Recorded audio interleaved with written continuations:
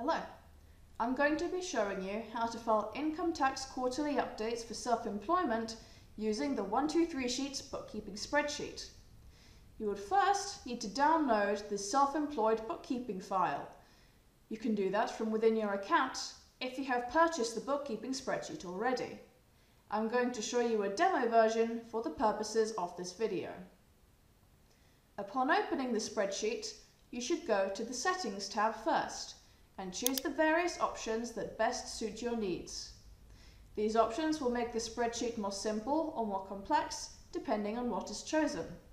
In this example, we have added some complexity and chosen the option of VAT registered.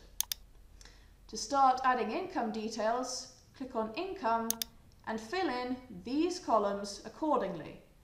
Most of these can be freely typed in, but you can also paste bank transactions you might have downloaded from your online banking website. The process is the same for the Purchases and Other Entries tabs. To get an overview of the totals over the course of a certain period of time, click on the Income and Expense Report button. From here, you can change the date range to see summary income and expense totals. To view a ledger of all the transactions, we can use the Ledger Report. When you're ready to file quarterly submissions, click Income Tax File in the Reporting category. We can click on the Detailed Report next to see what is in a quarterly submission first. Then, when we are happy with that, we can create a PDF ready for submission. Clicking HMRC File will generate a PDF to upload to our website the quarterly summary data HMRC is looking for. Upon clicking HMRC File, a warning pop-up will appear, as after the HMRC file is generated, the data for that period will be locked, and any later amendments will have to be listed as additional transactions in whichever tab necessary. After clicking OK, the file will be generated and will open automatically. This will be saved as a PDF file that you will upload to our website. So, go to our website, log in, and on the To Do tab, you can see the outstanding returns.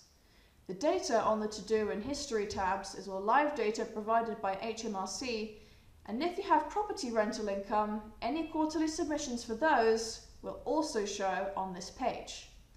In this example, the first quarterly update for the self-employment has already been filed and can be viewed and amended in the History tab. In this example, we are going to resubmit the first quarter, so click on Amend. From this page, you need to choose the file type from these options here. Since we are using the 123 Sheets bookkeeping spreadsheet, we need to pick 123 Sheets PDF. If you are using consolidated figures for the expenses, please tick this box. Then, you need to upload your PDF file created earlier by dragging and dropping the file onto the page, clicking Add File, and then Show Figures. Alternatively, you can click Choose File, find the file in your window pop-up, and upload it. You will then be shown the uploaded figures. Double check and verify that these figures are correct, tick the confirmation box, and click File. You will get an on-screen confirmation that HMRC has accepted the return. Thank you for watching, and feel free to try out our demo and set up an account.